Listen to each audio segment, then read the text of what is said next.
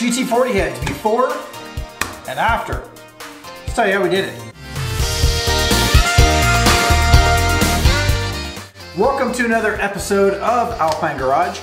For those of you who don't know, we are building a 73 Ford Bronco, and we are at the engine portion of it now. We've already built the lower 347 and put a pretty good cam in there, I would say.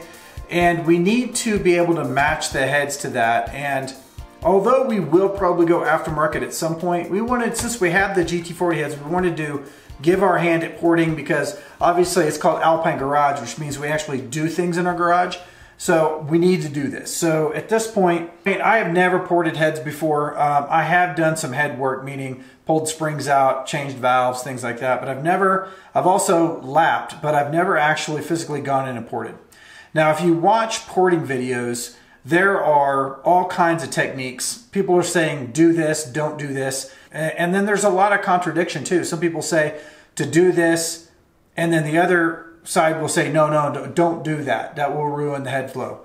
I've been watching a lot of videos, been reading a lot of old technical articles on porting small block Ford heads, and then also some specifically on the GT40s. So what I did was, I went and took every piece of advice. So I literally, as I was reading, I made notes and I broke it down between combustion chamber, valve lapping, intake and exhaust runners, and then also the squish, which is where the cylinder meets the flat part of the head. So I take all those into account, and I literally wrote down every single piece of advice from probably close to 20 videos and maybe close to 50 articles. So there you go. Every piece of advice that's out there went into these heads, and I'm going to go into each one of them, and you can either take this advice or not. Again, I've never ported before, but doing everything else on an engine, I honestly don't feel like, I've already done this one, and I honestly did not feel like it was that hard. Now, honestly, this one side probably took me close to a month. So I'm going to break this up into 4 parts. Those 4 parts are going to be combustion chamber, intake, exhaust, and then lapping. So let's start with combustion chamber. Number 1, combustion chamber.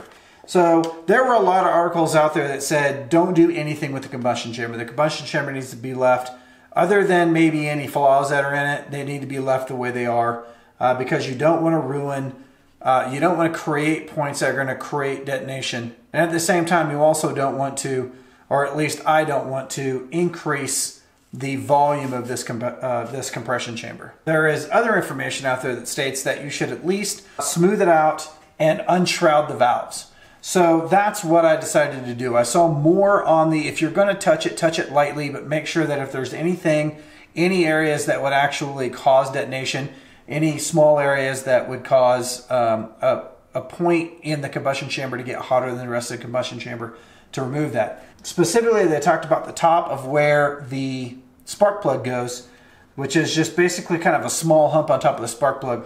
I basically just sanded that down. Not a lot, just a little bit, just enough to make it where I thought it felt smooth all the way across the combustion chamber right there. The second thing I did was, there's 2 points here, a point here and a point here, where it pops up, there's an indentation here and it pops up and it comes back down. I actually sanded that down just a little bit. Again, I didn't modify a lot, I just basically rounded it out right there. And then the third thing that I did was I unshrouded the valve. So if you look at the old heads, it's hard to see because it has so much on there, but right there and right there, that difference right there, there's a ledge right there. And it's a very sharp ledge. And that's where, when the valve is seated, it actually shrouds that valve. So what I decided to do is I decided to take a small Dremel, and I went to that and I smoothed out that ledge. I didn't take it down very much. I literally took it down to where with my finger I could no longer feel the ledge. So now, theoretically speaking, when the piston comes up and compresses and pulls back and the exhaust valve opens, the air should move into the valve a little bit cleaner right there and not cause any turbulence. So that's what I did. I had to do it very carefully as not to impact the actual mating surface of the valve. And in all of these, I didn't touch it one time. So as long as you go slow, and this part probably took me longer than any other part of the head. I don't even know if it's going to be valuable, but I went and did it anyway. I didn't touch hardly anything else in here. Basically just smoothed it out. If there are any little rough surfaces, I smoothed those out. But other than that, the combustion chamber is exactly like it was, other than the fact that it's unshrouded and a few of those little high points were taken out. So that's the combustion chamber. You can also tell that between this one and this one has been cleaned up with a Scotch-Brite pad, but I actually took a flat file, which is this guy right here. It's a fairly expensive file. I've had it for a while, but I know that this file is flat. So what I did was I actually took out these keepers right here. And the way you do that is you're going to soak these with penetrant. And then from the back side, there's a little small ledge that you can get your screwdriver into, and then just tap around. Move the screwdriver around the back side, and this will loosen up and actually just fall out. So therefore, I could get the entire head flat. If you leave those in there, you're not going to get this flat if you try to file it yourself. Then, very lightly, so very lightly, and with no pressure, like not bending on the file, I've kept my hand right in the middle of the file, right so where it goes right over the valves. Kept it at a 45-degree angle, and I didn't put any pressure on the tang right here. I actually lifted up on the tang just a little bit to make sure I was not putting any pressure on it. And I flat filed it from both directions. And I just slowly flat filed it from both directions. This right here, to get this flat, took me close to 6 hours of filing. I could have taken it to a machine shop and had them do it, but then what fun is that? I wanted to do it myself. So anyway, I got this completely flat. So now I've got the squish flat and I've got the combustion chamber already modified. And so at this point, I'm going to leave this just the way it is.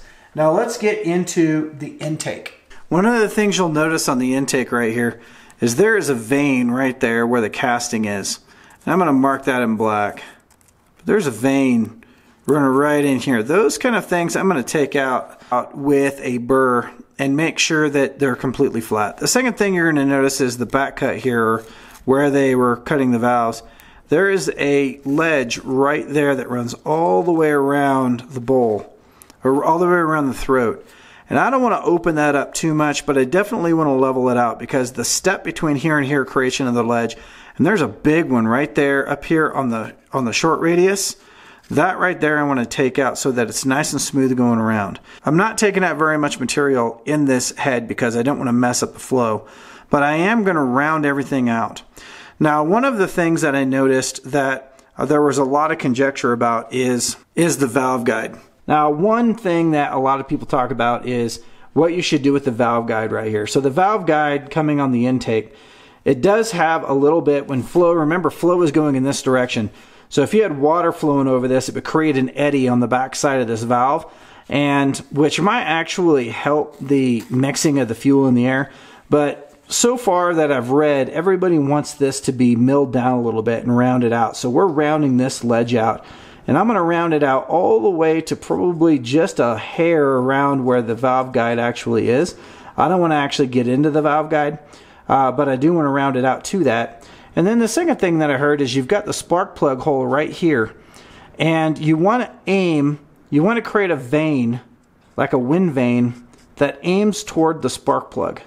So I'm making a mark right here, and what I'm going to do is I'm not going to actually grind this too much, and the rest of this is going to be shaped a little bit like a wind vane, and it's going to come in just a little bit right here and in there.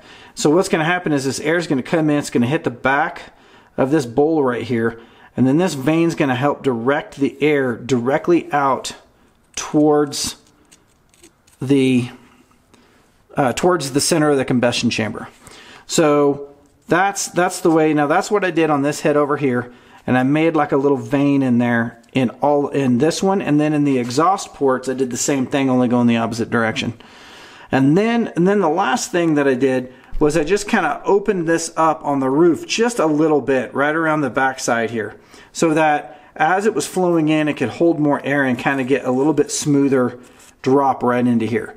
I did not polish the intake, as it says do not polish the intake. You want that a little bit of swirl happening to keep the mixture of the air and the fuel. Now on the intake side of the intake right here, you see there's another vein. That's that same vein that ran all the way through. So I'm going to grind all that down right there. That's where the casting is. There's also one on this back side right here. There's a lot of carbon in this thing. There's another one on the back side right there. I'm going to grind those out. One thing that I did notice that everybody agreed on is you don't want to do a lot to the floor right here. You want to do more to the roof and less to the floor.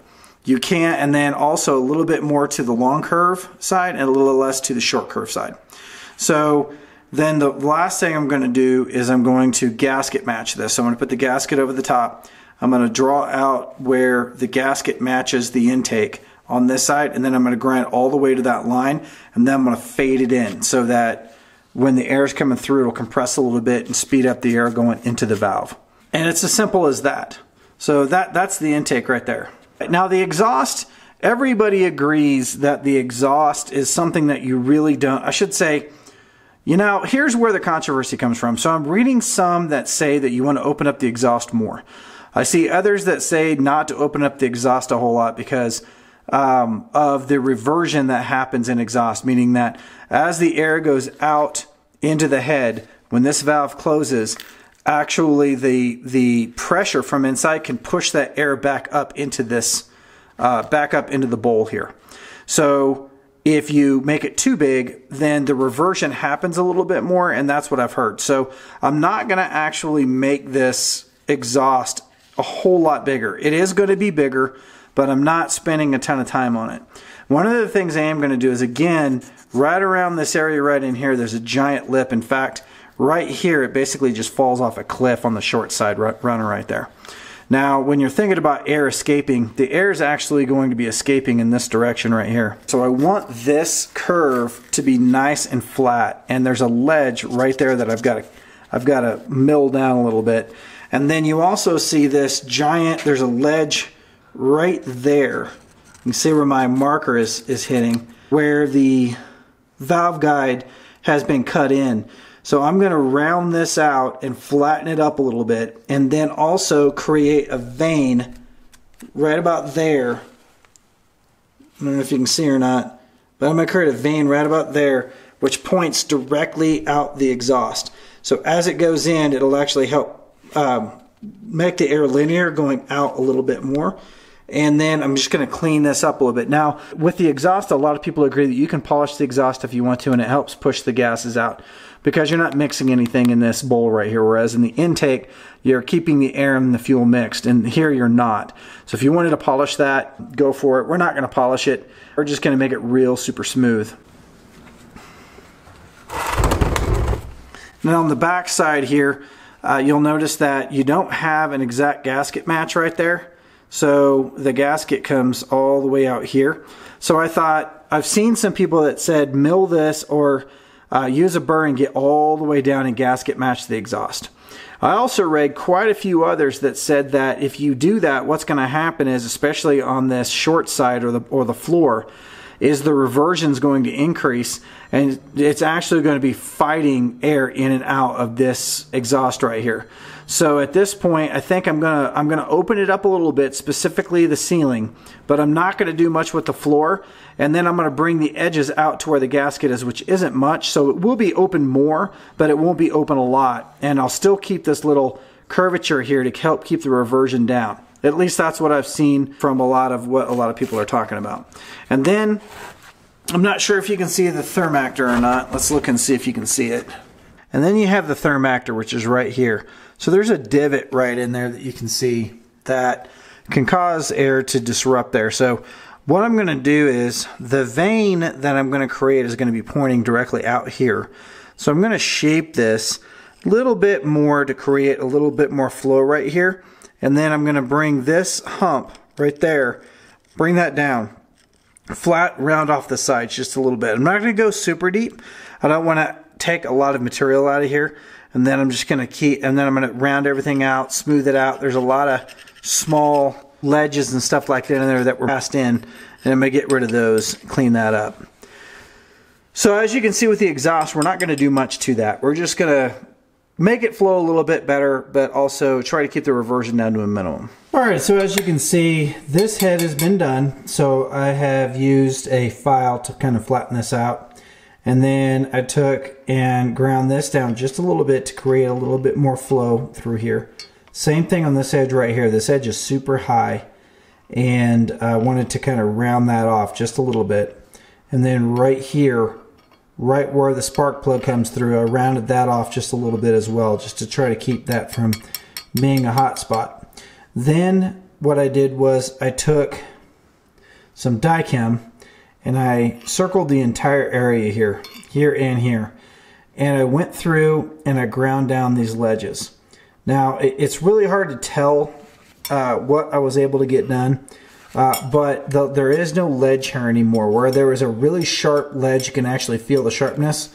Now, it's rounded off right around here. I can't get too super close to it, or I'm going to go right into the seat here, so I don't want to do that.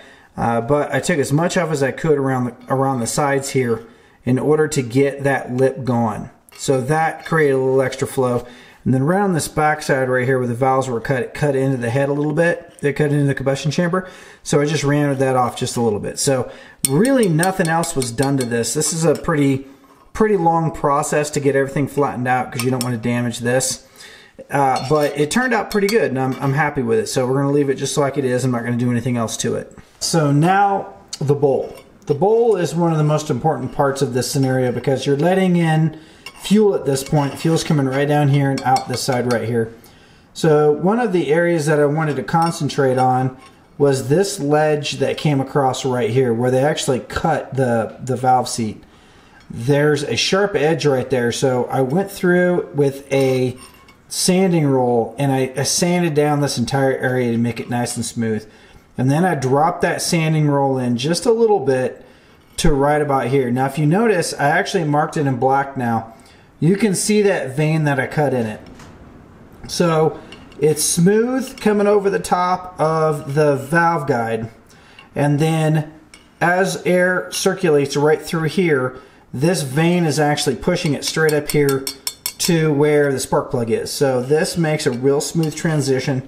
And I left it, as you can tell, listen, it's a little bit rough there, so I didn't polish it out so that we can get a good swirl going in there and we get a good mixture. Now on the back side here, you can't see this, but there was also a cut. This cut came all the way back up around here and it was really sharp right there.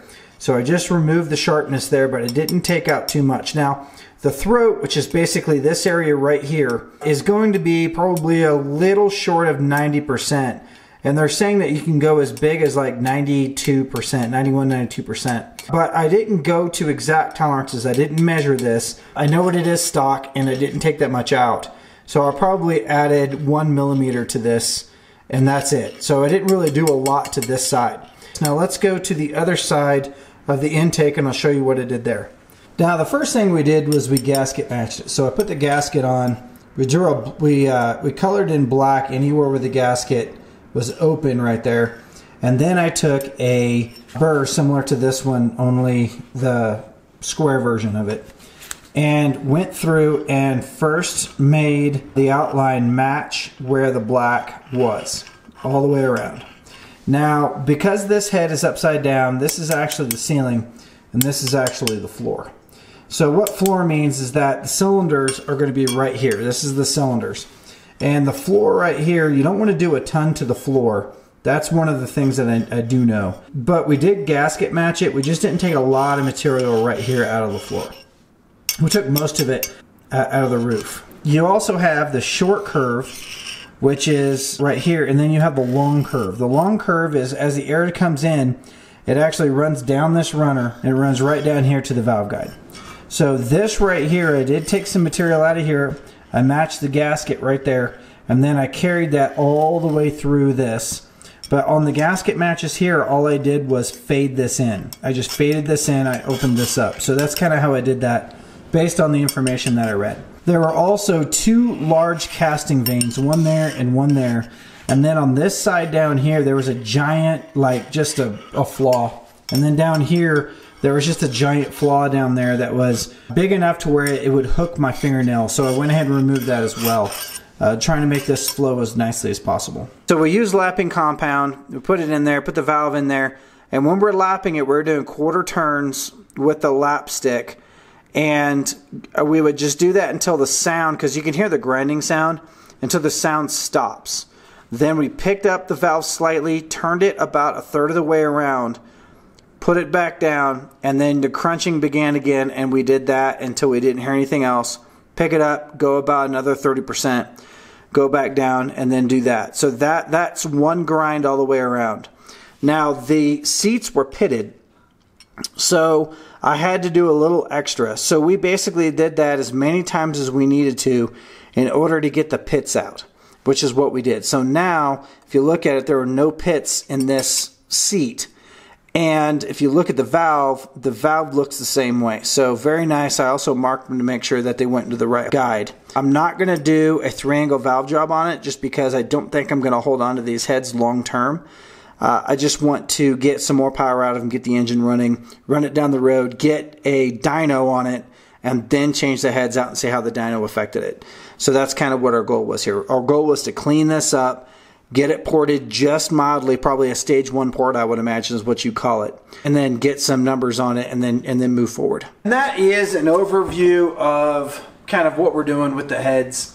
I haven't done this one yet, but I'm going to copy this one, and then if I make any changes to this one, I'll just bring it back over.